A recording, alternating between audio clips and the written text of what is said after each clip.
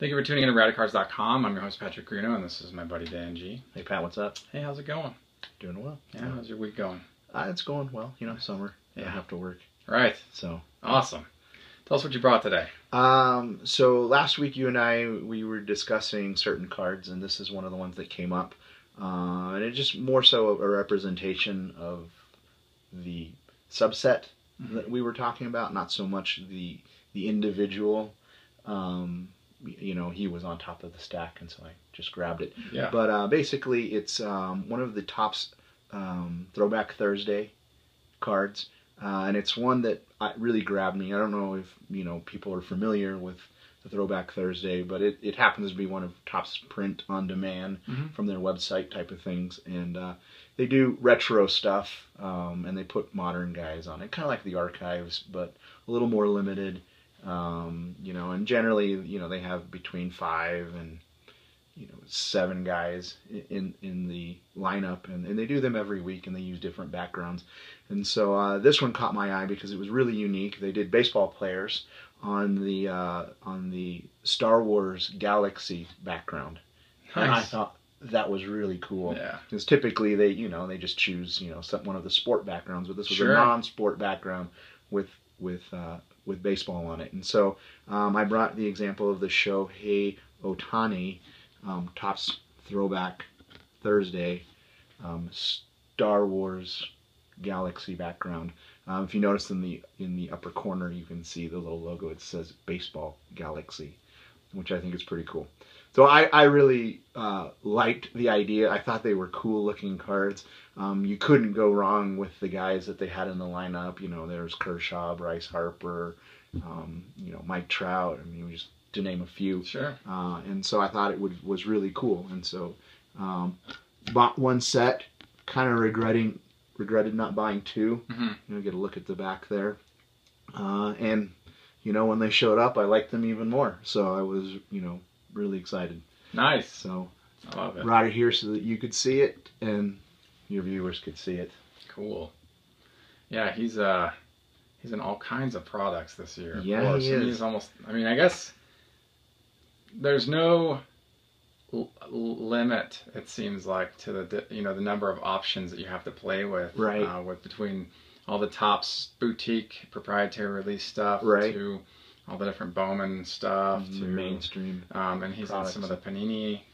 So he's all over the board, and so it's nice to have a degree of options available to those of us who want to acquire a Shohei Ohtani rookie card. Unfortunately, though, he's got some issues right now, which is a tragedy because everyone loves him in the hobby, or at least most people love him in the hobby, and his injury could be more severe than we realize. Yeah. So for those of you who don't know, I think it's a grade 2 strain of the UCL. Correct. And so he actually was diagnosed and put on the DL on June 8th, and it was the same day that the superfractor was announced to have been pulled. Right. But, people give the guy that pulled the superfractor a hard time, saying like he's the unluckiest guy. I'm like, no, that's not true. Like, well, dude, it's a great card to have regardless. It's still going to take, a lot of money, to get it. So. Yeah, it's like, it's still a great card to have regardless of whether or not he's on the DL. And, if he ends up having Tommy John surgery, we won't see him until 2020. But, I mean, this is the going rate of a pitcher. I talk about this in a blog post, is that he pitches right, but he bats left. Yeah. Which means his dominant batting arm is not his hurt arm, which means that he could potentially be batting as he's recovering. This is like something they're playing with. I don't think they're gonna chance that. Yeah. But this is an argument that has been going around online, is like, how can we use him still since he's a dual talent player? Yeah. And so, yeah, sadly he's on the DL right now, and we don't know what's going to happen as of this recording. But probably down the line in a couple of weeks we'll have something happening. Like everybody will know what's going to happen with Ohtani. And I was looking at the sales of his items, the big sales last month. Right. And because he's on the DL, I don't think we're going to see those big sales numbers anymore. No, but I guess it goes, something to be said that if you're investing, it's you're riding a roller coaster. Yeah, it is. Right. If you're a collector, Right. it's a great time. Right. Because things are going to be discounted. You can acquire a lot of them. Think about Strasbourg. And that's a good point too. Right. Is it like being on the DL isn't the end of the hobby? Yeah. You know, it actually allows for the participation of collectors who wouldn't otherwise be able to afford such items. And so there are pros and cons to these kinds of things. I mean, it's all bad for the player. I never want any player to get hurt. Correct. You know, it's always sad when any player on the team gets hurt. And you know, these super spiked crazy numbers we probably won't see again for a while, if ever. And that's okay, because it was fun. The month of May was a lot of fun to watch this, to see the Bowman's Chrome sales and see all the stuff that was produced and see all the cards that were surfacing online, and it's been a lot of fun. The hype behind it was amazing. Truly. Right? And like I just said, I mean, if you're investing, you know, you're going to buy a dog every now and then. Yeah. And it could be that this, you know, might just be a hiccup in his career, and you know, we don't know. A lot of guys come back from TJ. Oh, a lot of them do. And they produce great results. Well, they do. You know, and so you kind of have to just roll with that and realize that this is almost, I don't want to say it's not a guarantee, but it's a high probability with pitching, just because of the strain on the arm, the elbow.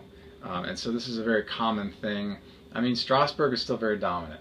When he came back, I mean, he's been overshadowed by Scherzer and other players and other teams, but he still performs exceedingly well when he's healthy. Right. And so, you know, with Ohtani, if he can bounce back quickly, you know, whatever that means, we look forward to seeing him produce more excitement. One thing that we have the tendency to forget also is that, you know, he has a huge following in the Asian market. Right. So if you know, he loses steam here in the United States, that, you know, that doesn't mean he's going to lose steam globally. No, so, you know, there's still a lot of people that are acquiring his cards because of that connection. Yeah, no, truly. And I think that's not ever going to go away. No, it won't. I mean, you see, we talked about Chan-Ho Park recently. Right. And he still has a following in the Korean market.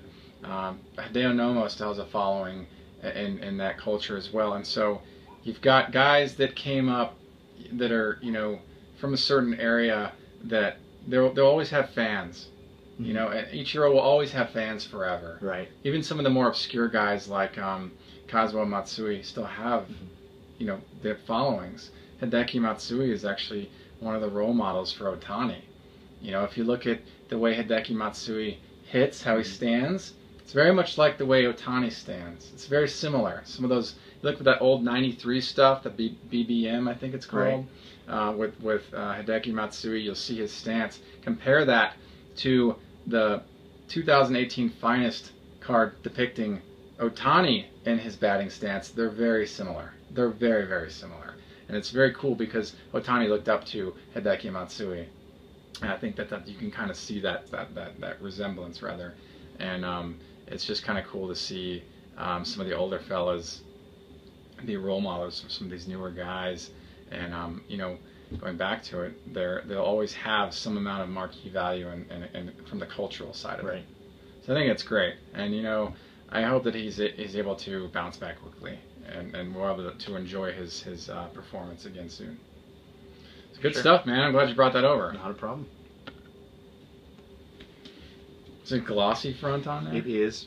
I love it. It's so cool. Awesome. Even the font in the top left is very Star Warsy. Yeah. So this past weekend, I spent some time in Dallas, Texas. While I was there, I went to a card show in Plano that Rich Klein was putting on. So Rich, if you're watching this, thanks. You did a really great job putting that on. It was a lot of fun meeting you in person and getting to kind of get to know you a little bit. And while I was there, I went through his box among others, and I cherry-picked a few items, some like, you know, vintage and some modern, some cool stuff. But we're going to talk about one card I grabbed today that's really interesting. And this is a... Okay, well, before we talk about this, when you buy a pack of cards, it's 2.5 by 3.5. Right. Every card. You can't fit anything. I mean, there might be minor deviations with millimeters, like minor. So you see this like a lot in the really old stuff. You wouldn't really see this in the modern. because the quality control has been picked up quite a bit. But if it's quite a bit wider, quite a bit taller, obviously it wasn't put in a pack. So in 64 tops, I found this Minnie Minoso. This example wouldn't fit in a pack. So this entered market through some other means, whereby someone had an uncut sheet and they were cutting it out, or this ended up in the hands of an employee and he backdoored it, or this was scrap and someone found it in a dumpster. But this wasn't a pack issued Minoso. There's no way this could have been in a pack because of its dimensions and obviously the way it looks, it's cut. Yeah. So in a way, this is a one of one, right? It's not like I'm going to see other Minnie Minosos cut like this. It's a strange thing to think about. Yeah, that's right? a stretch. But... That's a stretch.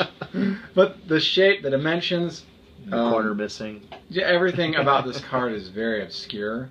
And so when I saw it, I was like, I'm just going to get it because I'll probably never see it again. And so really interesting stuff. Very, very like unrelated to what we just talked about. Right. But very cool to me. And when I was going through, I was looking for stuff for my thrashed category. I was going through this guy's box, and I was picking out stuff from that category, and I found like some really just hammered items, just really gnarled pieces. And this was one of them. It was just loose in there because it was just raw because there's no way to protect it because of its shape. I got this right now in a card saver too because this is the only thing it fits into. Okay. Can't put it in anything else. I don't do the binder thing, so even if I did, I'd have to get a 4-pocket page to get it in there. But I figured I'd just grab it since it's so unique and so obscure. Have you seen stuff like this, Dan? I've seen similar things, but usually they're like wax box bottoms or post cards that have been miscut. Right. You might have something that like it's the edge of a sheet. I don't know anything about the 69 and how they were 64. Oh, sorry, 64. Yeah. How they were positioned on the sheets. Here's the back. Someone wrote on the back of it there. For a half a minute, I almost didn't buy this. I went to Texas with my mom, and she stopped by the card show, and I asked her, I was like, Mom, should I get it? She's like, just get it.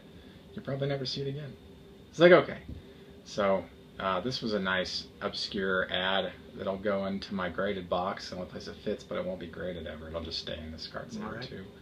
I like it. I think it's cool. Yeah. It's different for sure. So different, man. I mean, I don't really have much to say about Minoso because I don't have much of his stuff or the 64 top set. Most of us have already know quite a bit about that set. It's a great vintage set, though. I really dig the white board. It's just really a clean set. Cool stuff. But there you have it. Awesome. This is my 64 tops Minnie Minoso. I don't want to say it's uncut. Miscut. Cut. This is a cut card. Yeah. So, Dan, you have any thoughts on it? Just whoever did cut that, didn't use a straight edge for sure. Well, it's right, yeah. That scissor cut, yeah, for sure. It's got perfect centering. They did a really good job razor sharpening the edges there, the perfect lines. I like the 90-degree corner cut. Right. In the bottom. It's really nice. Probably one of the straightest cuts on the whole thing. Oh, it's so clean. Grade out like at least a 9. Yeah. See, the thing is, if I sent this in for grading, I would only be able to get authentication. I think what you would need to do is have them give you as many of the qualifiers as possible. Right. Just say, I want everything. Yeah. It's like the get all those little letters. Right. I want everything. Behind it. I want to see all of it miscut, Would they even do that for grading, you think? I don't know. Maybe you should try. Yeah, right. So rad. This is so cool. I just think this is such a unique, strange... I really like it. It's just way outside of the scope of the type of stuff I end up buying or looking for, but it totally fits into like a category of stuff I collect, so that's cool. So you have it. Awesome. Dan, do you have any final thoughts? I'm good. Yeah? Yeah. All right. Thank you for tuning in to Radicards.com. I'm your host, Patrick Reno. Thank you, Dan, for joining us. Thanks for having me. Of course. And until next time, enjoy collecting. Take care. If you like this content, please subscribe. Thank you. Enjoy collecting.